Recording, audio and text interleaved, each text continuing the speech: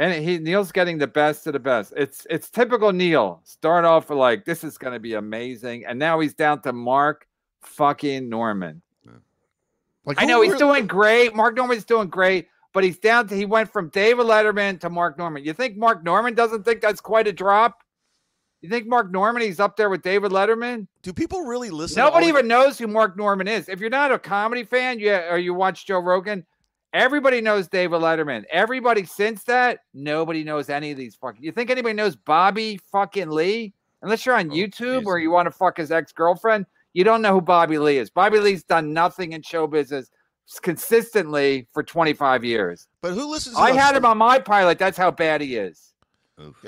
Who listens to these podcasts like with the same people? Oh, Andrew Santino and it's like, the same shit. Andrew Schultz, Christy Stefano. Yeah, that's weird. That's how you say his name, right? They're just losers. They're like the potato fans. They're so lonely that they'll watch anything. They just want familiarity or whatever that word is. And so they watch Mark Norman do anything because I guess he's cute. But if you like wordplay, you're gonna love Mark Norman. Give me a great Mark Norman joke, and I bet there's wordplay involved. He loves it. The guy loves fucking wordplay. I didn't change my back. I was asked to change. And I'm a fan. Background. I'm a fan of Mark Norman. I'm trying to get him on this show. I actually talked to Neil about giving me a recommendation. Well, what about Chad? Isn't Chad friends with him? We're not going to get Mark Norman on. What are they going to do? Actually, I've already got him on. I got him on. Actually, that might be funny because the fans would fucking troll him mercilessly, and he would be like, "What the fuck is this show? You guys just whoever the guest is, you just attack them." It's like, yeah, pretty much. I got him on. Who would you get on here? Like, who do we Bridges. get? Yeah, but who are we going to get on here that's not going to get attacked besides like Florentine?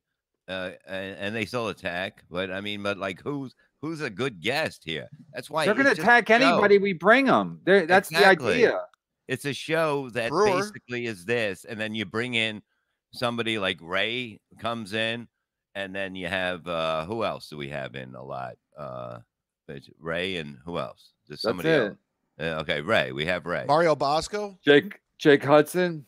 We're gonna get Barry Ribs. I'm ready to send him info. Like, well, maybe we can get Barry ready today. To send him info. Well, yeah, you got to send him. You got to tell him where to go to the fucking, the place to fucking get the Wi-Fi. He has to. It has to be planned. He needs notice. He needs like 24-hour notice. I think so. That's what I'm pretty sure. I sent his manager a DM. Chad, aren't you friends with his manager? Yeah. Doesn't he run your TikTok? Atticus? Yeah. This guy, Atticus, he sends me stuff, making suggestions. He hasn't posted to it forever, though. I got him an actual client, and he won't even post anything to my TikTok. Who's the client that he got him? I don't give out private information. Well, it's a client. He's supposed to sell the client. Florentine? I don't know. That's a yes? Yeah, he's running his TikTok, too. Okay, so I sent Atticus Flynn a DM saying, Barry Ribs. I could give Barry Ribs money. Barry Ribs needs money. He absolutely needs money. And then he'll still be like, well, I'm waiting for Kumi to call or E-Rock or DL Hughley. It's like, these people are fucking idiots. So Atticus Flynn, he acts like he's a manager. I DM'd him yesterday. I haven't heard back yet. So what the fuck is that? Like, what the fuck is any of this shit? Even I'm starting to wonder.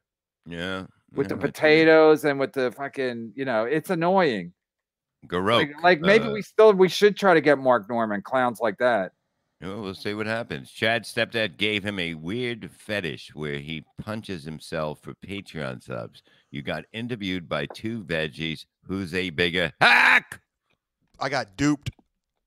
How did you get duped by a fucking goddamn corn? Just stop it with that. Dude, I'll dox him right now. I'll show you what he sent me. Why would you dox him? Because you'll shut up.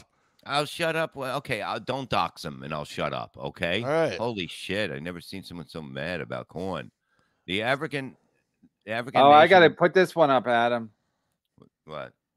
We're going way out of order. Bob is a fence-riding queen, and Chad is a psychopath. Cut them both loose, KB. Oh, fuck you, a fucking fence. There's no fence here.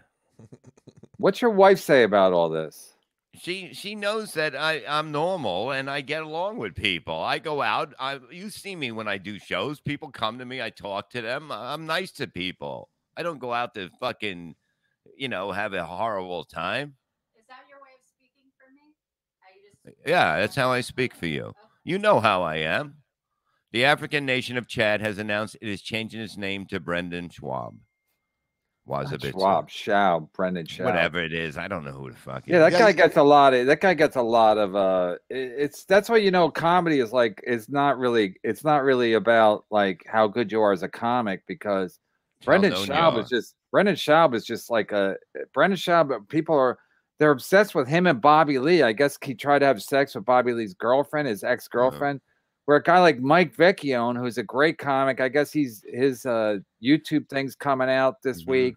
I was gonna have him on, but it's like, and what? He's a nice guy, great comic. There's really not much to, but he doesn't, I like Mike a lot. He's a good dude. But people don't care. So it's like it's from really it's really fucked up how fucked up comedy is now.